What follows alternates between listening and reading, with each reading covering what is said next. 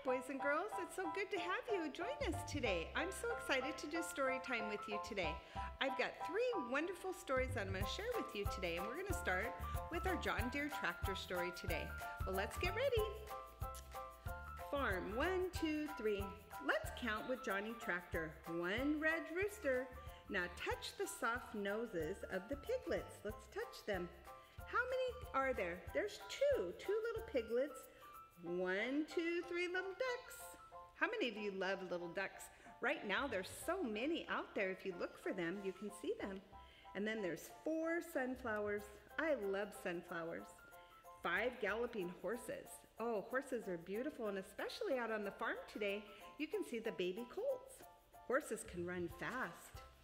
There's 6 pumpkins. 1, 2, 3, 4, 5, 6. We have to look forward to that in the fall. And there's 7 ducklings taking a little walk. I wonder if that little one can catch up. Do you think they can? Let's see. 1, 2, 3, 4, 5, 6. Oh, 7. He caught up. Ooh, 8 curious goats. 1, 2, 3, 4, 5, 6, 7, 8.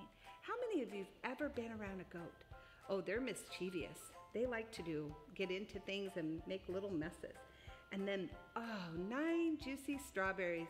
How many of you love to eat strawberries? I heard strawberries are already in season, fresh ones, and they always taste good. And there is 9 of them. 1, 2, 3, 4, 5, 6, 7, 8, 9. Well, and then there's 10 powerful tractors. How many of you boys and girls have seen these different tractors out in the fields when you're going for a drive?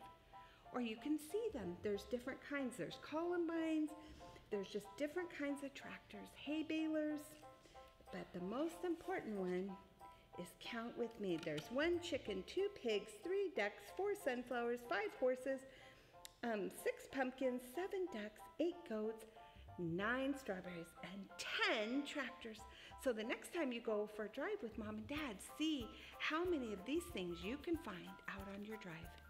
Okay, we're gonna get ready for our next story. This is one of my favorites. 10 little ladybugs. 10 little ladybugs on a vine. Came a butterfly. Then there were 8 little ladybugs looking up in heaven. Along came a bird, and then there were 7 little bugs resting on sticks. Along came a grasshopper, and then there were 6 little ladybugs flying here.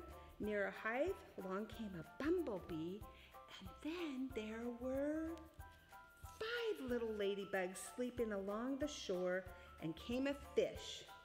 Then there were 4 little ladybugs climbing up a tree.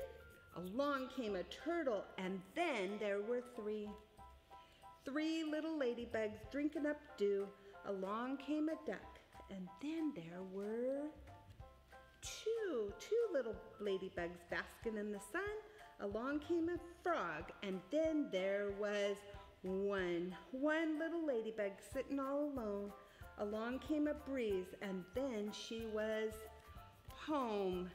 She got to go home and be with all of her family and friends. I know you guys like being with your families too. Then our last story today is Kiss, Kiss, Goodnight. When baby bunnies go to bed, their mothers kiss them on the head. Inside their burrows, warm and deep, they close their eyes and they fall asleep. When little kittens need to nap, they snuggle up in their mama's lap and bundle up in a fluffy fur. They shut their eyes and they start to purr. When lambs are tired and they hit the hay toward the end of every day, their mothers keep a close at hand with snuggle them to slumberland. When cuddly cubs begin to doze, their mothers stroke them on their nose, then grumble softly in their ear. In bear, that means, "Good night, my dear." When sleepy chicks are in their nest and getting ready for their rest, their mother chickens hugs them tight and pecks their cheeks and chirps, "Good night." And with a nuzzle, kiss, or hug, the The animals sleep warm and snug, the way that babies always do when mothers tell them, I love you. And read this tonight. When you guys go to bed, just remember your mom and dad love you, I love you, and I'll see you next week. Bye-bye.